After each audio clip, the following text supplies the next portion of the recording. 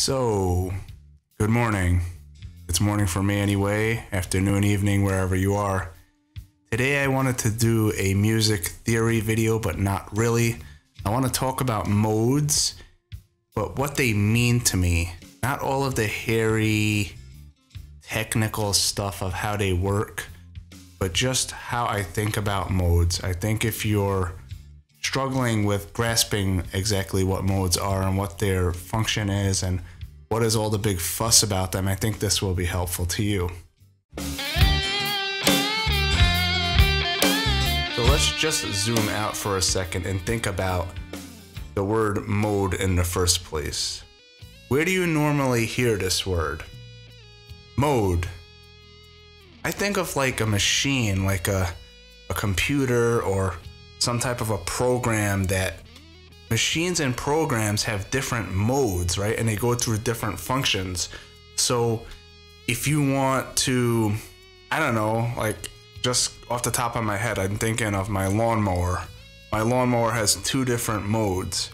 It has the mode where it throws the grass into the bag, and then it has another mode where it's called mulch, where you switch the little thing and it makes the grass not go into the bag. It makes it just stay and cut, and it just drops it where it is. So that's two different modes. And there are lots of different things like this in life, but usually it has to do with a machine or a computer or something like this.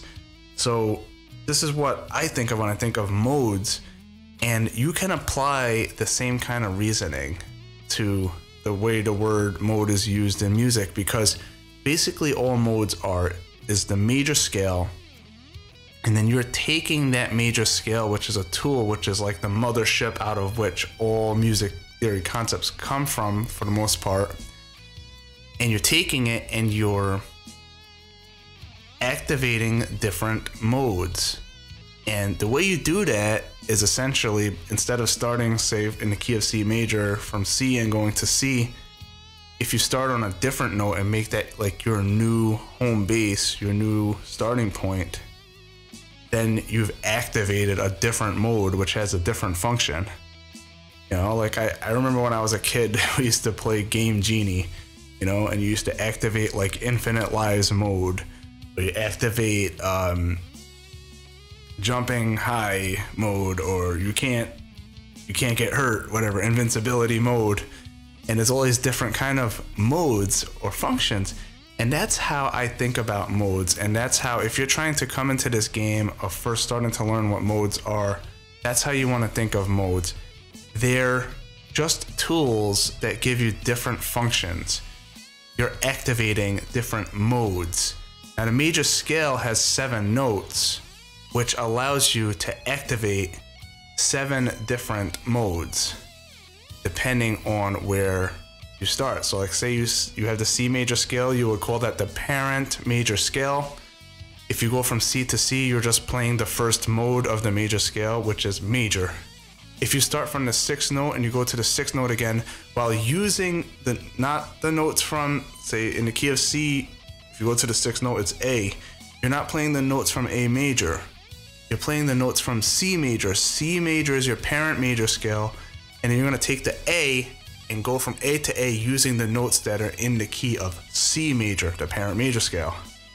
By doing that, you've essentially activated a different mode of the C major scale, which is the 6th mode, and that gives you minor.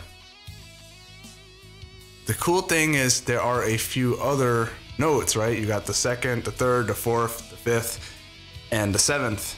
7th we don't really use too much. Most people don't really use it too much because of, well, the hairy harmonic theory stuff. But the 2, if you go from D to D while using the notes of the C major scale, parent major, you activated a different mode, and it's called Dorian. If you activate the 3rd mode, it's Phrygian. 4th mode, Lydian. Mixolydian is the 5th mode. And don't get crazy about trying to memorize them in this video, but just understand that just like any program, any computer, any machine, you have all of these different modes that you can activate. And I like to think of these modes that you can activate as moods, different access that you have to different moods. Because you see, we're accustomed to the mood of major and to the mood of minor because we've learned it, we've listened to it our whole lives.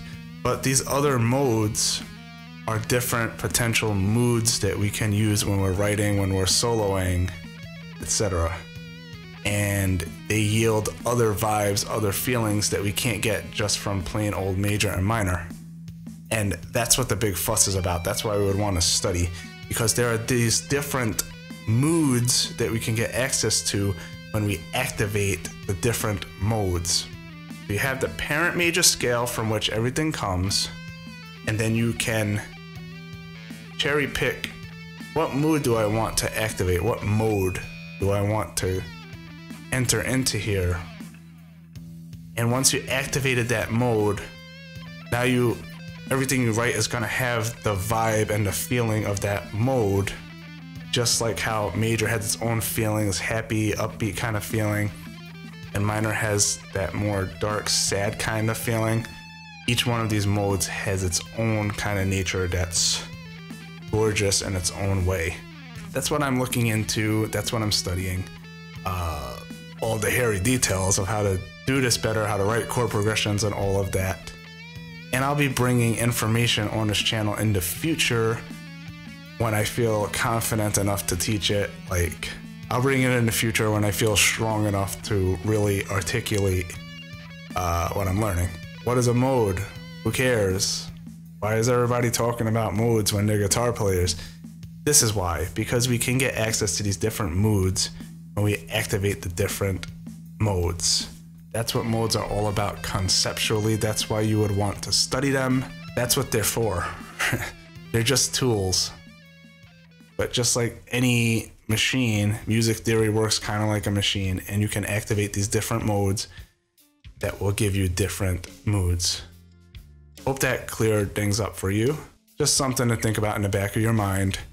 And I will see you in the next video. Remember to play the guitar from the heart and have fun with that. I'll see you next time.